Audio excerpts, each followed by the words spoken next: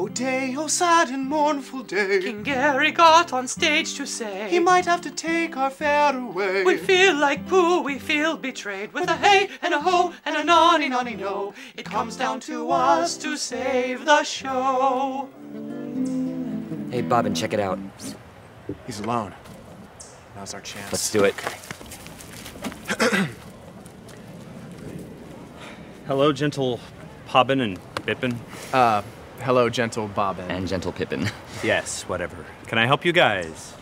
Well, we were hoping... Desiring. Looking forward to speaking with the king. Yeah, there's that thing you do, huh? Well, the king's a very busy man. I can give him a message. Quickly. Joust starts in 10 minutes. Right. Well, we were wondering... Because this is the last year of the Faire and all, maybe... that maybe this year we could finally do our epic cycle? Sorry, your epic what? Our epic cycle. Our rock opera. Our Wren rock opera. The masterful tale of Yorick the Jester. Yeah, we've been writing it for like the last 3 years. And it's almost done. It's planned out. Part of it is about a young minstrel who's a genius and plays music unlike anyone's ever heard before. He's sort of like the jester to the universe. Yeah, I think I told you about it before, like a lot. Yeah, right. But explanations don't do it justice. Oh, no, they do not. Here. We open on a cold Nordic field.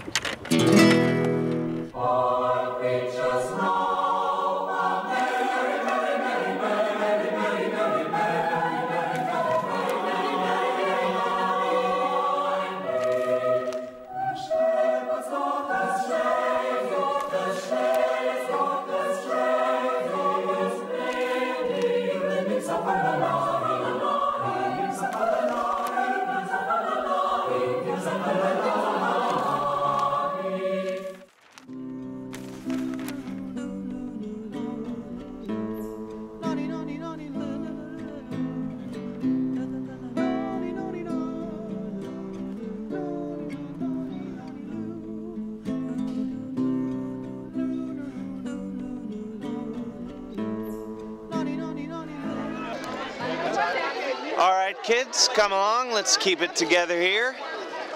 Now, I know you guys think of me as Mr. Wiseman, your boring 8th grade history teacher. But what you don't know is every weekend from May to September, I come alive when I transform into Friar Eric, the ribald. Mr. W, this sucks. Doesn't suck, Keisha.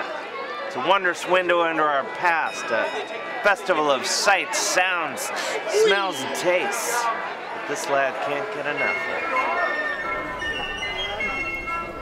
of. Smokey, hast thou my sword already? Yes, Sir Kent. Here it be. Oh, yes.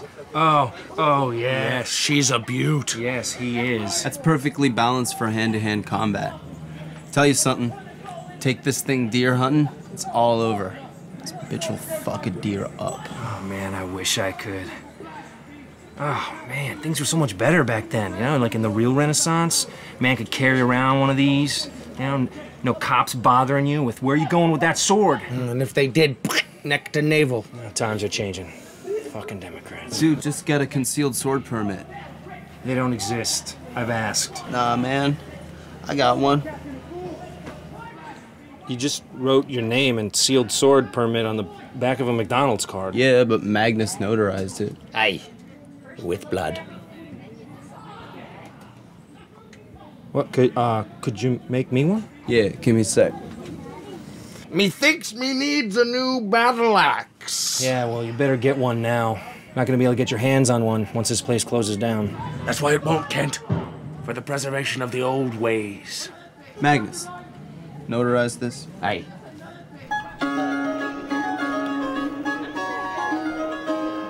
So you've done Shakespeare first, huh? Oh yeah, past several seasons. I would have done it this year too, but I don't know, I feel like I've got kind of overexposed there, I guess. Too popular with the audiences, probably. Oh, yeah. Besides, there's no roles for guys in Henry VI, anyways. Most recently, I played Laertes in the Humbug Players' production of Hamlet, the first quarto. I've also been fortunate enough to play Benvolio, Caius Cassius. And now you're playing Murdoch the Magnificent. Yeah. Which is funny, because I'm pretty sure there were no wizards in the Renaissance.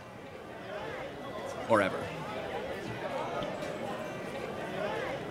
I hate you. I hate you. And you.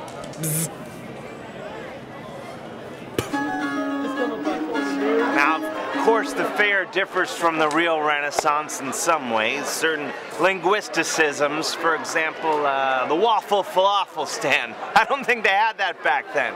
However, I think you'll find the similarities are striking. It's my Rosa.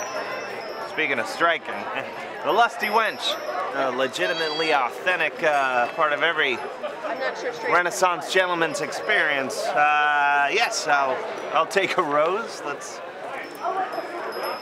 think I have payment for you in my pocket.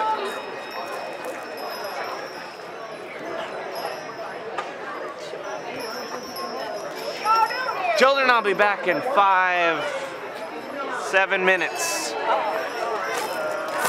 Dragon's breath is mighty, the smithy's hammer's tiny, but be not afeard, my child. Good. Okay, and then Odin steps out, and he's got his 2 ravens on his shoulder, Hugin and Munin. They're both elaborate puppets. And they sing in complex harmony. We can see through far and near, through past and present, what will appear. We are the ravens, ravens of the universe. Puppets. That sounds expensive. Well, they don't have to be puppets. No, I mean, they can be real trained ravens. That sounds more expensive. Good art is always expensive.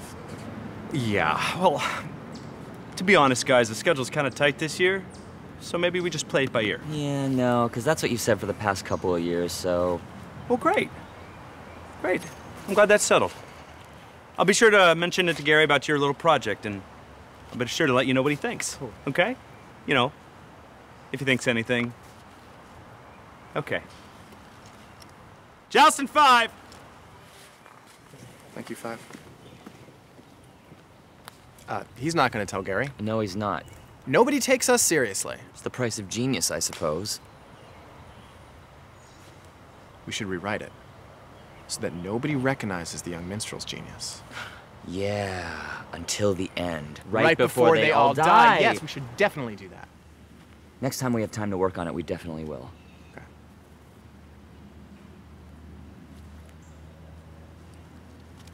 I'm gonna lay down in the grass and think about it. Me too. I'm gonna close my eyes and work on it in my head. Maybe we should go to sleep and see what comes to us in our dreams. Yeah. Let's do that. Totally. Okay, night-night. Night.